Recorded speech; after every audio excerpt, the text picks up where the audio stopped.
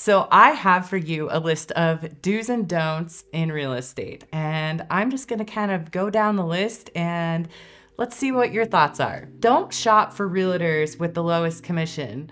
You know, you're gonna get what you pay for. It's like toilet paper, tattoos, taxidermy, airlines, the list goes on and on. You truly get what you pay for. So by just going on Facebook and being like, hey, who's the cheapest realtor? You're gonna get the cheapest realtor and you're gonna get the cheapest service. So do not shop by that. If you find a good agent, it should be by references, their qualifications, and if you're a good match with them. And honestly, some of my best clients never even ask what I charge. Do not search for your realtor by their commission rate. Don't shop without getting pre-approved. And I mean like recently. Your pre-approval from 2 years ago, it does not mean that you can buy today. You may have a different job. Rates are completely different. The market and economy is completely different. So make sure that you refresh that pre-qual, and it could be very easy. If you've worked with the same lender over and over, you just need to tell them that you need to refresh it and update your info. Do not listen to everyone but your agent. That is like a pet peeve of mine. Why are you hiring me if you're not gonna listen to me? Another thing is you should get an inspector that knows their stuff and is qualified. Don't get somebody that is on your crew, Uncle Bob, your neighbor down the road.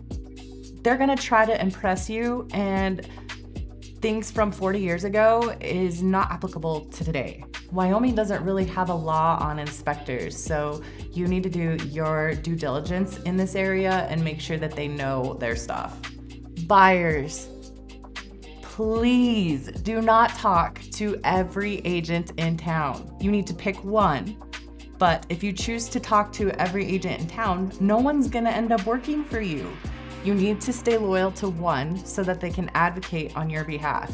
If you don't, you're just gonna be in a hot mess. This one is a classic, and I'm hearing it a lot lately, especially for first-time home buyers. And they are saying they are saving for a huge down payment, which is good. I mean, you want to put a lot of money down so maybe you don't have to pay PMI, but they're saving for a down payment so they can do a conventional loan. Right now, I would say 99% of my buyers are doing FHA when they could do conventional because the rates are lower.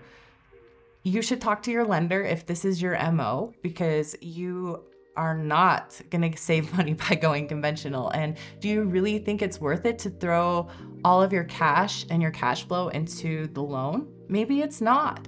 Talk to your lender, have an open dialogue so you can figure out what is best for you. Conventional and saving for that big down payment is a thing of the past, and it worked 40 years ago. It is not necessarily true for today. Sellers, this may sound like a really big no-brainer, but let me tell you, there are so many homes that are not clean when I show them. So clean your houses. It's something I can't do for you as your agent. Clean it every day, make your bed, vacuum the rug. It's crazy what a little bit of effort on your part will do to get a quicker sale. Here's for all of you DIYers and Pinterest people. I love it too myself, but don't do a big remodel unless you're sure that you will get your money's worth out of it, because worst case scenario, you spend a lot of money on it and then you don't get it back out. It's really gonna bum you out. So I highly suggest talking to your agent before you dive deep into all of those remodels and do-it-yourself things.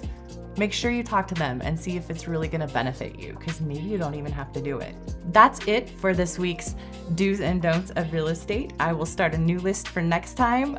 Make a comment if any of these hit home for you, or if you have a do or don't for me to talk about. Catch you on the next one.